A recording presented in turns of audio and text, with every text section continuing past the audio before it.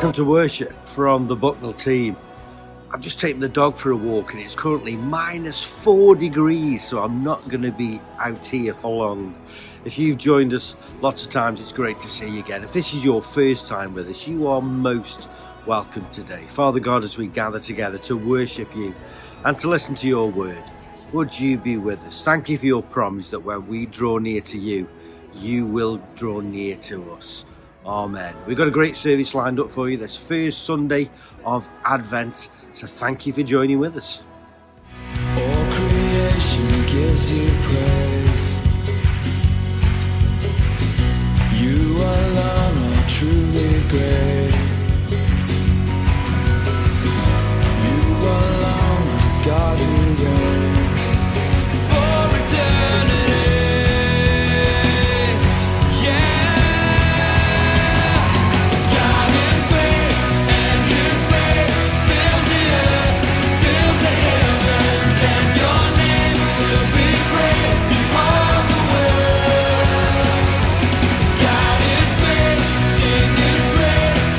Now already, just in these first few minutes of being outside, the temperature's risen by 3 degrees. A great reminder, the sun is out even though it's cold, and slowly things are thawing.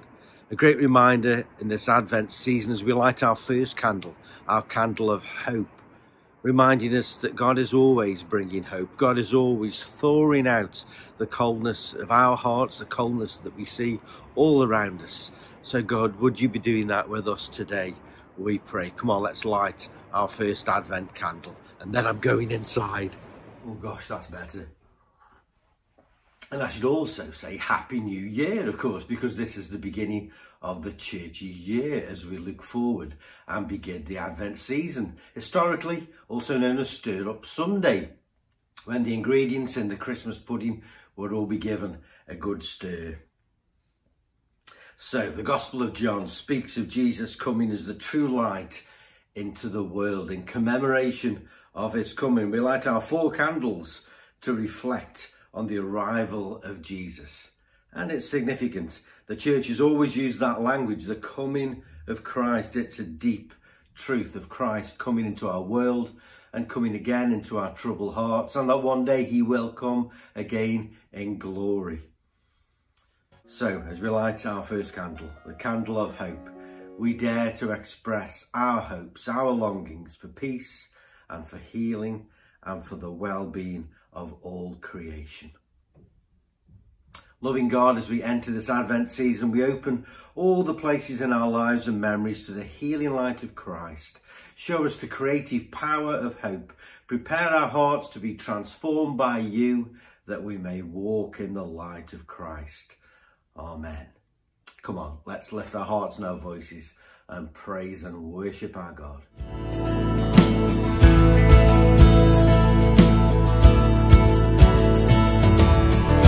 Jesus, hope of the nations. Jesus, comfort for all who mourn. You are the source of heaven's hope on earth. Jesus, light in the darkness. Jesus, truth in each circumstance. You are the source of heaven's light on earth. In history you live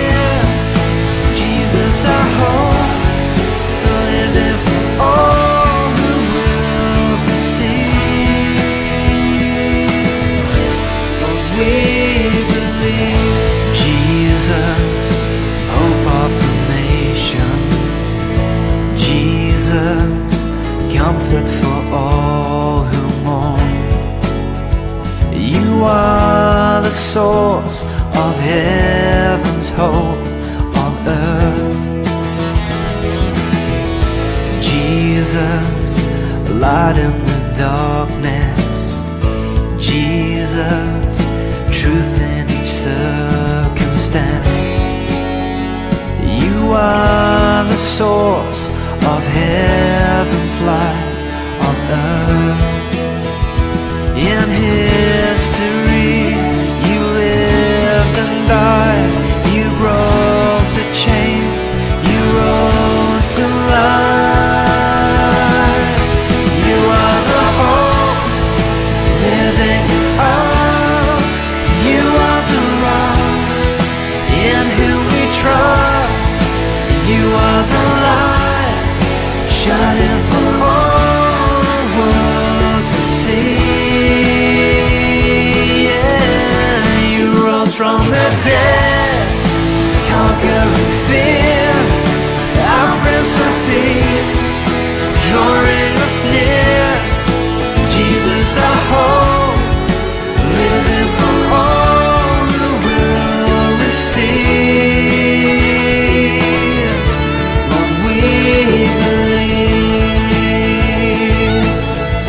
Lord, we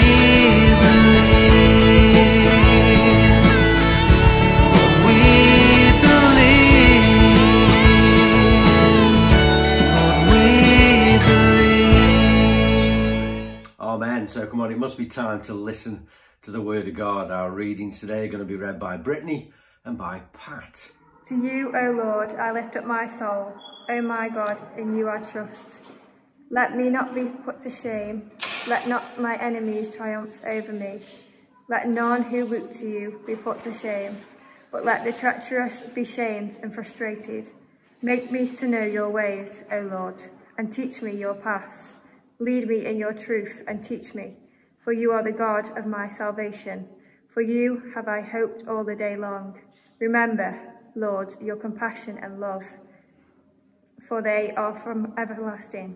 Remember not the sins of my youth or my transgressions, but think of me in your goodness, O Lord, according to your steadfast love. In the days to come, the mountain of the Lord's house shall be established in the highest of the mountains, and shall be raised above the hills. All the nations shall stream to it.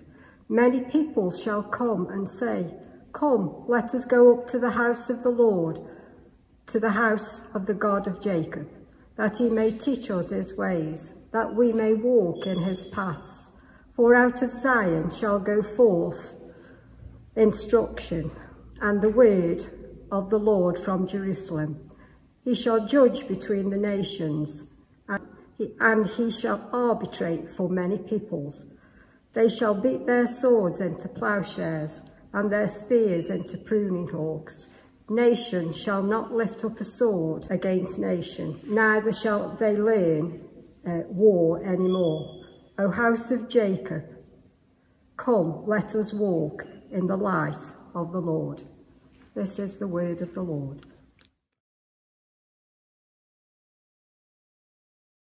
Now today, for the last time, I'm going to hand over to Rev Andrew Dawswell, who has been speaking in our digital services for nearly the last year. This is the last time he's going to be doing that, so a big thank you to Rev Andrew, and I'll hand over to him for his final message to us. I wonder what your feelings are about receiving a surprise visit. My parents told the tale of their participation in a surprise anniversary party for my mum's cousin. It was organised by that cousin's daughter, and she was only in her early 20s at the time, so they thought they'd better go along with it. The anniversary, though, was on the day that the cousin and her husband flew home from holiday. The flight was a bit delayed, and arriving at their front door rather frazzled late in the evening, they had to pretend to be delighted at the sight of a room full of people. The way my mum and dad told the story, it was very clear that they never wanted us to attempt anything similar when they were returning from a stressful journey, and probably not at all. Sometimes, of course, you can learn a great deal from a surprise visit. The story is told of a father passing through his son's university town late one night on a business trip, who decided to pay a surprise visit to the boy. Arriving at the house he shared with several other undergraduates, the dad knocked on the door. After several minutes of knocking, a sleepy voice drifted down from a second-floor window. "What do you want?" "Does Jimmy Jones live here?" asked the father. "Yeah," replied the voice. "Dump him on the front porch again and we'll take care of him in the morning as we did last week." If all that makes us wary of such things at a human level, we need to be aware that, like it or not, Jesus taught that his return to our world would in some ways be similar. You might like to turn with me to Mark chapter 13. People often think that the whole of that chapter is about the second coming, but my understanding is that most of the first half of our Bible reading, up to verse 30, is about the events that took place in the lifetime of Jesus' own listeners, referring in those earlier verses to Jesus' ascension, his coming into heaven in AD 30, something like 40 days after the first Easter, and then to the destruction of Jerusalem, which we know took place in AD 70. I take that view because what Jesus explicitly says in verse 30 in relation to what he's just foretold, that this generation will not pass away until these things take place, and also because he says that just as obvious when leaves appear on the trees that the summer is to follow shortly, so it will be equally obvious that those events are about to happen. But in verse 32, the Lord then continues, "Concerning that day or that hour, no one knows, not even the angels in heaven nor the Son, but only the Father." And so he says in verse 33, "Be on your guard, keep awake, for you do not know when the time will come." Jesus then gives the comparison of a wealthy man going on a journey and giving his servants a number of tasks to do in his absence, including appointing someone who is to guard the entrance to his property, and for whom one major component of his job, as with any security guard, is to make sure that he stays awake. Easier said than done, I'd guess. Why do the servants need to do as they've been instructed, and especially the appointed doorkeeper? Because they have not been told when the master will return. It could happen any time, in the evening, at midnight, when the cock crows at the first sign of dawn, or in the morning. And if, when the master returns, the doorkeeper is asleep, well, he's obviously going to be in some kind of trouble. And Jesus uses that everyday scenario as a picture of his second coming. For he too is a master who, though about to go away from his servants, will one day return.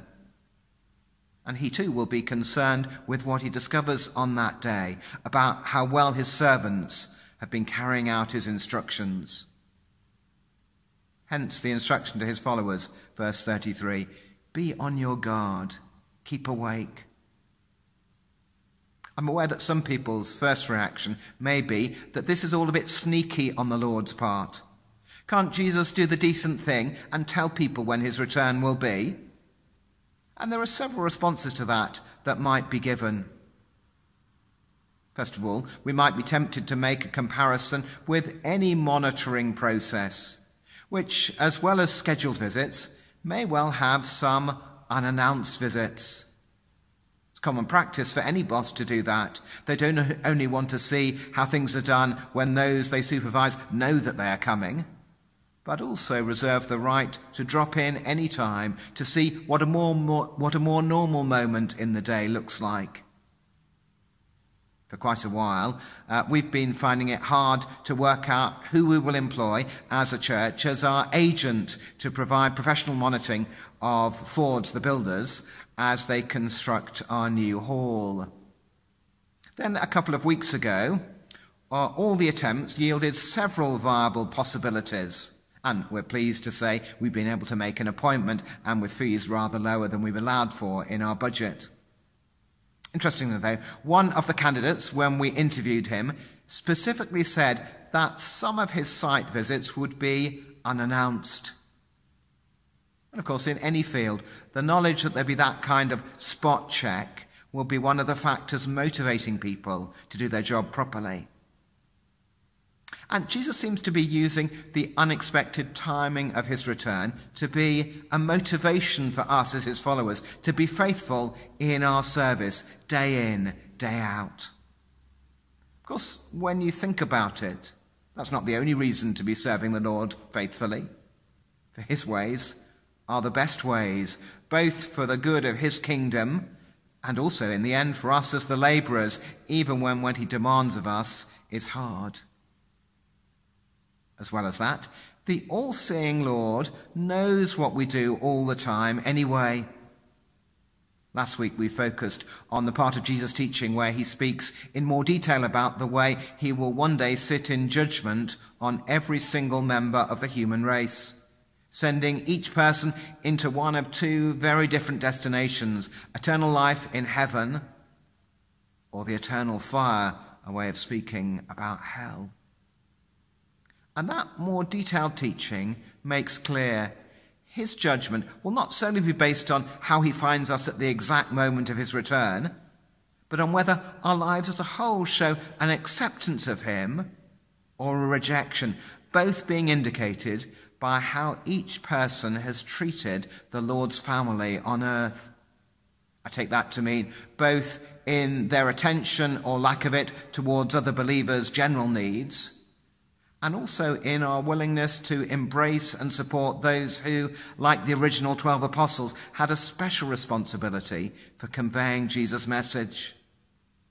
Of course, if, let's say, St. Thomas arrived in your town bearing the good news of Jesus, the Lord himself wouldn't be physically present to see with his eyes who welcomed Thomas and his words and who ignored him. But that part of Jesus' teaching leaves us in no doubt that on the day of final judgment, the Lord will know exactly what our response has been. For of course, he's by then ascended to heaven, where he is the all-seeing, all-knowing Lord. Now, some critics will cheerfully set up what Jesus is saying in this week's Bible reading against what he said in last week's. To avoid this, today's focus on what you or I will be doing at the exact moment Jesus returns must be seen, well, more as a means of motivating us to faithful service than telling the whole story about the basis on which we'll be judged. I certainly remember, as a young Christian, hearing sermons on this passage which encouraged me to make the most of every moment in the Lord's service, on the principle that a believer wouldn't want to be ashamed of what we were doing if that was the very point in time that the Lord chose to return. There's also a second reason why the timing of Jesus' return will be unexpected, and that's because he himself didn't know. Verse 32, but concerning that day or that hour, no one knows, not even the angels in heaven, nor the Son, but only the Father.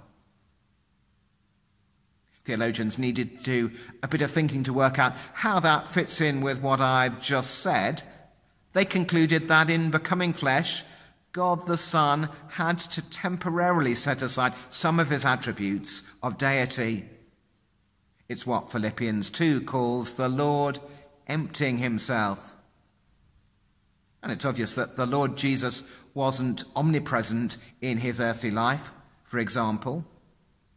If he'd been born knowing everything, his growing up would have been a completely different experience from any other human experience of childhood.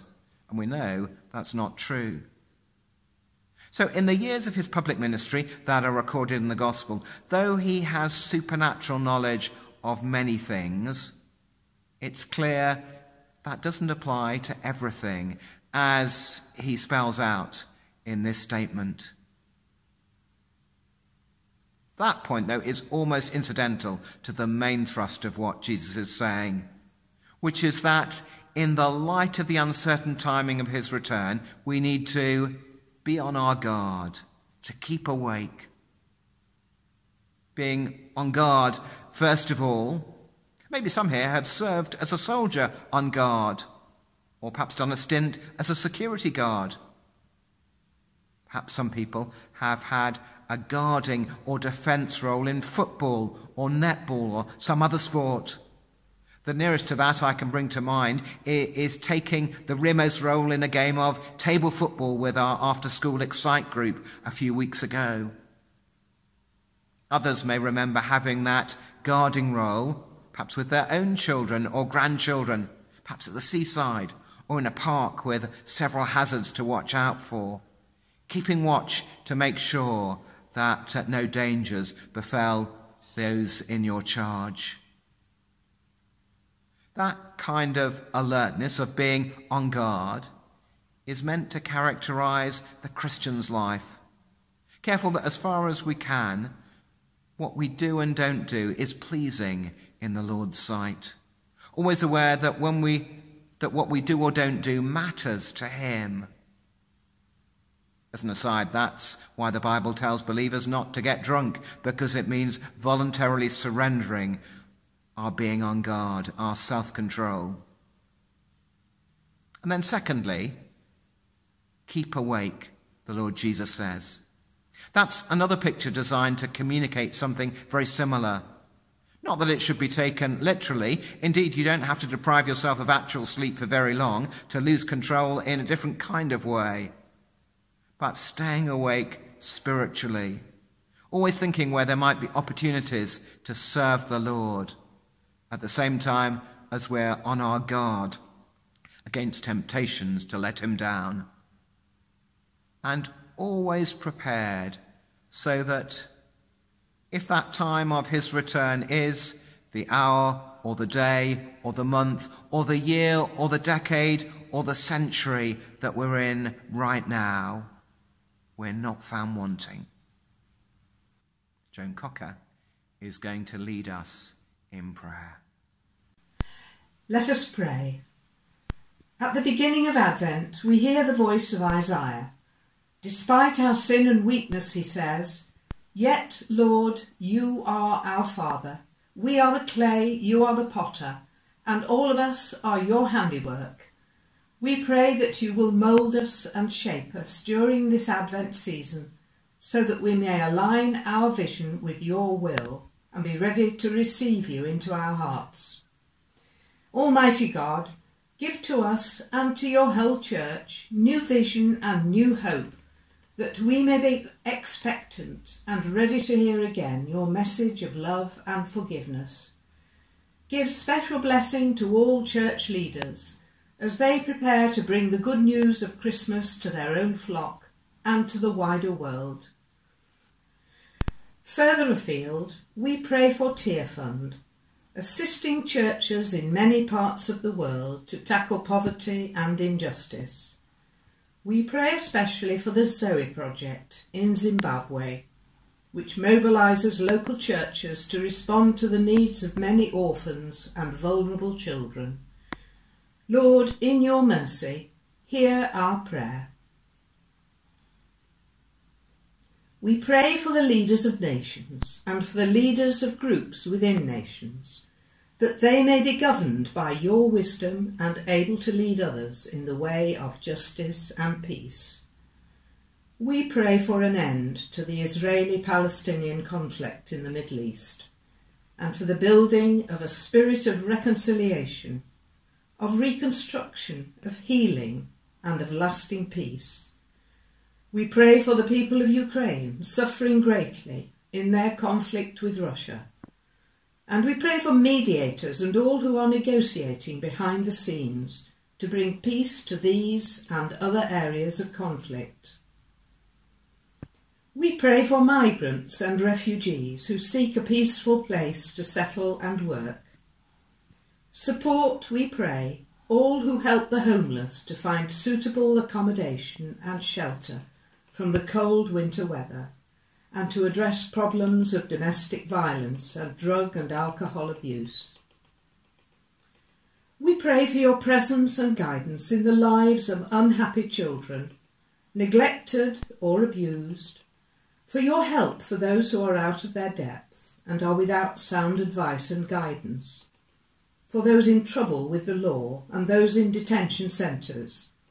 And we pray for adequate services to deal with young offenders, to give them a fair chance in life. As the Climate Change Conference begins in Dubai, we pray for progress in reducing the use of fossil fuels across the world, to reduce carbon emissions, and helping countries adapt to the necessary changes. Lord, in your mercy, hear our prayer. We pray for those who are unable to cope at this time and are weighed down with troubles. We pray that your healing hand will touch their lives and comfort them in their pain, their fear, their anxiety, loneliness, or loss of independence. We remember the bereaved families and friends of Dorothy Griffiths, Margaret Lee and Karen Smith, and we pray that you will support them in their loss and assure them of your presence in their lives. Loving Father, let us pray for all we know in their particular need. And we pray that you will accept these and all our prayers for the sake of your Son, our Saviour, Jesus Christ our Lord. Amen. Amen. And may God bless you in this season of Advent, particularly this week as we think about hope. Who, oh Lord, could save themselves? Their own soul could heal. Our shame was deeper than the sea. Your grace is deeper still. Who, oh Lord, could save themselves? Their own soul could heal. Our shame was deeper than the sea. Your grace is deeper still. You alone can rescue. You alone can save. You alone can lift us from the grave. You came down to find us, let us out of death. To you alone belongs the highest praise.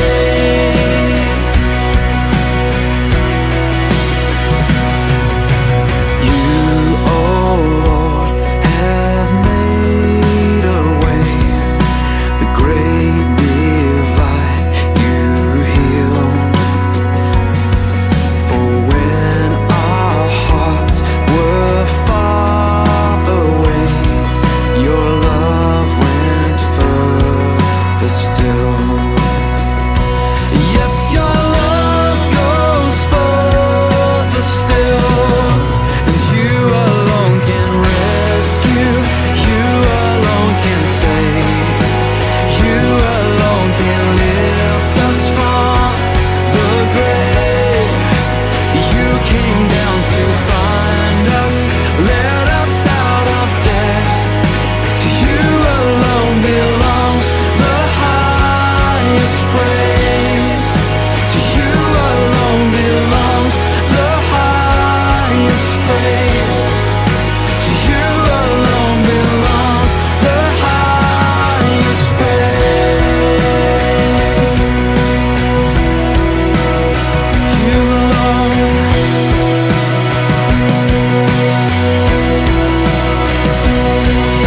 Lift up our eyes, you're the giver of life. We lift up our eyes, you're the giver of life. And we lift up our eyes, you're the giver of life. We lift up our eyes, you're the giver of life.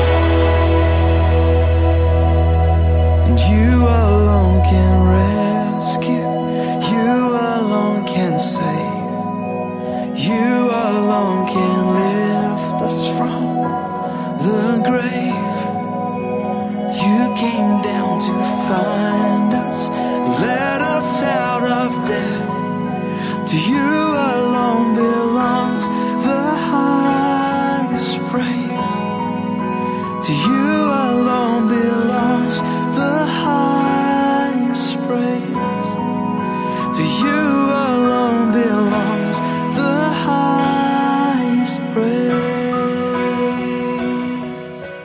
Let's have for today. So may Christ, the Son of Righteousness, shine upon you, scatter the darkness from before your path, and make you ready to meet him when he comes in glory. And the blessing of God Almighty, the Father, the Son, and the Holy Spirit be with you. Give you the strength that you need for today and the bright hope that you need for tomorrow. Amen. God bless you and hope to see you soon. For your endless mercy